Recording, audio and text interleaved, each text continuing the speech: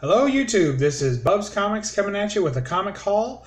I've really been enjoying everyone's comic hauls this past week, and all the contest entries are great. I've really been enjoying it. I've been wanting to do some comic entries, some subscriber entries. Just been super busy. We took a quick mini vacation this weekend, a little weekend getaway. And you know what that means? That means strange shops. Oh, I love it. Nothing like a good strange shop. So that's what's going on here. These are all the comics I picked up this weekend. So let's get to it. Here we go. We got the Batman Adventures #3. You may have remembered from one of my previous videos that we're gonna be meeting Kevin Conroy this year. So my quest to pick up all these Batman Adventure comics and then have him sign my favorite one. So far, leading the pack is a Killer Croc cover. But so far, every cover I've seen has got Batman just getting handed. I mean, he's just getting beat here by the Joker. He's getting beat by the Killer Croc. And I'd like to find one where he's actually winning. But we'll see. But the key points are that for them to be in good condition. And I feel like this one has a couple of spine ticks. But other than that, it's got a little bit of a corner dent here. You can't really see that, I know, from there. But other than that, I think it's in pretty good condition. So I'm hoping to get some more like this, and maybe one where Batman's actually winning. And depending on the price, I may have him sign them all. I picked this up for $1 in a strange comic bin. This next one, okay. So you guys tell me if I had good karma or bad karma. Maybe I'm just getting some back. But I picked up this book, and that is Frank Miller RoboCop. Apparently, it is the Robo Steel edition. And it's limited to 2,000. And it has a front cover like that. And then when you turn it around, it shows the back. And that is just awesome. So it's the back. That's just really cool. I just loved it.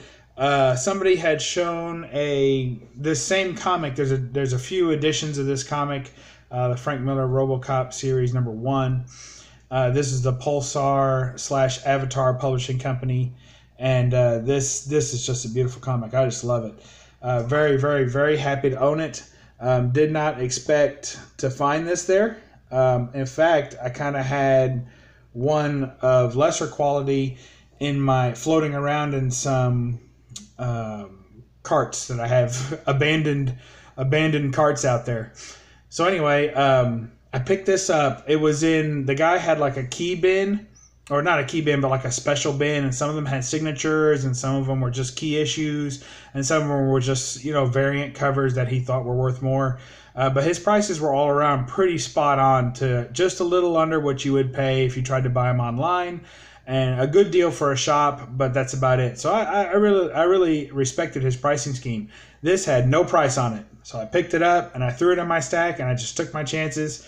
He didn't do any price checking at the register, and he ended up charging me only $1. So there's a big win. In that same series, I found #2. It's Frank Miller's RoboCop #2 and #3. So big win there. In that same bin, like I said, everything else was priced. So in that I had picked out, in that same bin, he had Comic Talk #7. Now this isn't Marvel published, so I'm not really sure what this is about. It is. Wolverine is Marvel. It says Marvel copyrighted, but I didn't see that this was actually a Marvel comic, like a published comic. So let's see if you can get in on that. It says Andy Kubert talks about X-Men #25, and inside is a bunch of sketch work and some black and white panels, black and white magazine about X-Men #25, which of course is the issue where Wolverine gets his adamantium ripped off in the Fatal Attractions story arc, which I had previously shown in some of my other videos. Those are the ones with the little holographic card built into the covers, spanned across the X-Men titles. So I picked that up for $5. Here is Hulk Wolverine 6 hours. It's a little mini series, 1 of 4. Picked that up. Very happy with that. I think that looks pretty good. Here is #2 of 4. So we picked those up. Look at that. That's just ugly. That's got to be the ugliest Hulk I've ever seen. I don't know. I've been collecting Tomb Raiders and trying to get the first volume of Tomb Raider, but my thing is I don't want to buy any of them online. I want to find them in the wild as if there were a true prize that the Tomb Raider would pick up. So that's my goal with this. So I found number 4, and I'm only missing about 15 up until I came to the shop, and I picked up a few. So here's number 4, Tomb Raider number 4, and it's signed by Andy Park, whom I really enjoy his writing and his artwork. He's some of my favorite art, and this is a number 424 out of 1500. I think it's a Dynamic Forces. Yep, it's a Dynamic Forces, and it came with the COA, and everything with the red line was half off. So I got this for like $3.50. So I was very, very, very happy with that. Oh, that Comic Talk that I had, it had a COA also, and it was a special limited series, 2000, limited to 2,500. Made exclusively for previews. So there you go. Then I have Tomb Raider number 9. That's the regular Andy Park cover, which I really like. That's cover A. And then I also got, I don't know what letter cover that is, but it's also Andy Park drew this, but it's a gold foil variant. So you see that foil kicking in. Now there's a blue foil variant that's even more rare than this, but I was happy to have that. Of course, that's a Dynamic Forces, so it came with its COA too. I mean, anytime I can get anything with a COA for under $10, I'm probably a sucker for that. The gold foil edition, this one's limited to 1,500 copies. And that's Tomb Raider number 9, gold foil edition. Picked that up for $3.50. And then here's number 9, sketch cover edition. Another Andy Park, and that's probably one of my favorites, even though it doesn't have the Dynamic Forces. It's not signed or anything, but I really enjoy this cover. I just think I'm a sucker for sketch covers. I think that looks fantastic.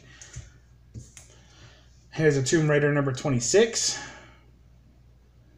and here is a Tomb Raider. I think it's 21. It's like a special edition. It was the A cover, but it has like a black wrap.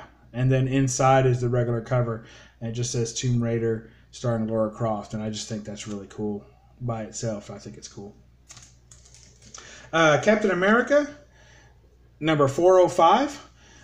Picked this up at basically a pawn shop that was listed when you Googled for comic shops. It came up as an option, so I was like, okay. So I went there. Nothing was categorized. Everything was a mess. He had $3 on it. I got it for $2 because who pays full price at a pawn shop or anywhere? Usually when you're dealing with me, I hate paying full price for anything. And anything that's like this, that's just been assigned a value. I mean, if you bought something like, I don't go to Walmart and start trying to haggle for a cheaper TV, but when I go to pick up collectibles and I just see a price, I basically laugh at that price. To me, that's a starting point for negotiation on almost everything. The only thing I don't haggle price on would be, new issue comics that have come out, that are cover price. I don't haggle about that, but everything else I do. And even on the new issue comics, I try at least get a bag and board out of the deal. And maybe if if I spend enough, I start trying to work them for some top loaders and things like that. So now I've had partners, if you will, in the past, or just friends or whatever, that go with me in places like this, and they're like embarrassed by that. And I don't know why. I don't feel like I act poorly. I think I'm very respectful, and I'm not a jerk about it. I just know what I'm willing to pay. I know what I want to pay, and it's worth more to me if I can get a good deal. And if I don't feel like it's a good deal, I'm not opposed to walking away. So, a lot of people will bluff that. And if you don't truly have it in you to walk away from a deal that you think isn't good, then don't even start the negotiation process. For me, I can walk away if I think it's a bad deal, and I know that I'll come across it again, and it will be a good deal when I do. So anyway, this is Captain America number 405, Cap Wolf, part 4 of 6, trying to complete that run of the Cap Wolf run, because it co-stars Wolverine, or he's like, a featured member of the cast in these. So just missing 2 of them, I think. I think I'm missing number 1 and 6, and I have 3, 4, and 5. They had a Books a Million at the resort, or next to the resort we were staying at. So this one is, pick this up out of their dollar bin, Lady Killer number 5. That's Lady Killer Volume 2, number 5. I have Volume 2, number 1, and there's only 5 in this series, just 1 through 5. And I have number 1, which was a contest winnings from Silver Age Dave. Thanks, Dave. And here is James Bond Kill Chain number 1. This is the last series of James Bond that I have not collected all of. All the Dynamite James Bond series I've collected, except for this one. So, and it's because I was trying to find some of it in the wild, and it's one of the more recent ones that just came out last year. I think there's 6 issues, as there generally is. So this is number 1. So I was super excited to get that, and for $1 at Books a Million. So you can't go wrong with that. And I'm a member of the Millionaires Club, so you get like 10% off everything. And if you buy stuff online, you get free shipping. So it's pretty cool. So I was happy with that. And I also picked up a couple of comic book frames. And I'll feature them another time, maybe in my next video, because this one's already over 10. So that's it from BUB'S Comics. That's my quick vacation comic book haul. It was funny. I brought a stack of books to read, and it was the same size as a stack of books that I bought while I was there. So brought a collection and doubled it. But that's all. And I'm going to go ahead and pull this last comic off, just so we can all enjoy that right there. Oh, yeah. That's sweetness right there. You're welcome, everybody. I did that just for you. Well, actually, I did it for me. But I'm glad you were along for the ride. All right. Thanks, everyone. And thanks to my wife and family for shopping with me and hunting with me and getting, exercising your fingers through the boxes. We really had a great time. Just a fantastic family vacation. Just had a ball. And some sweet deals on comics always makes a little bit extra icing on the cake. All right. Thank you all. Be good to one another. And, if you ever forget how to be a hero, read a comic book. Thanks. Bye.